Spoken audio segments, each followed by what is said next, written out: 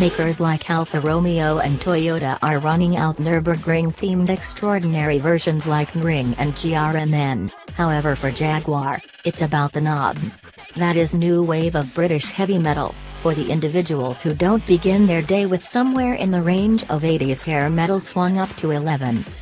Puma is commending the revered XJ vehicle's 50th commemoration this year, and as a major aspect of that, the Jaguar Classic Works division in Coventry, England, has manufactured Iron Maiden drummer Nicko McBrain's Ideal Series 3 XJ.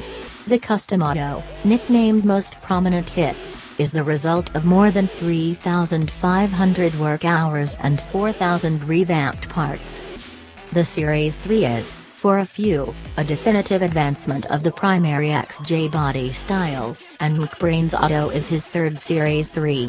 It's in many regards a restomod, as the front and back guards, headlights, wheels, infotainment and different points of interest have been modernized. The inside highlights shake roused custom touches like the guitar speaker style turning handles on the dashboard.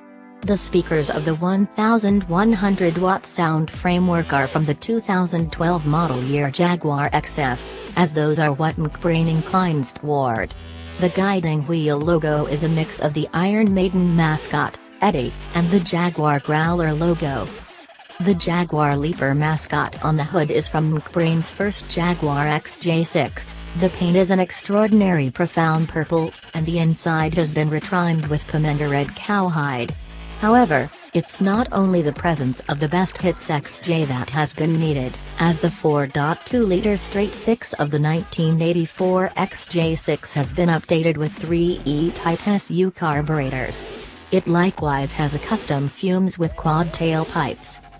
There have been 9 XJ arrangement up until now, and the 10th adaptation is relied upon to arrive at some point 1 year from now.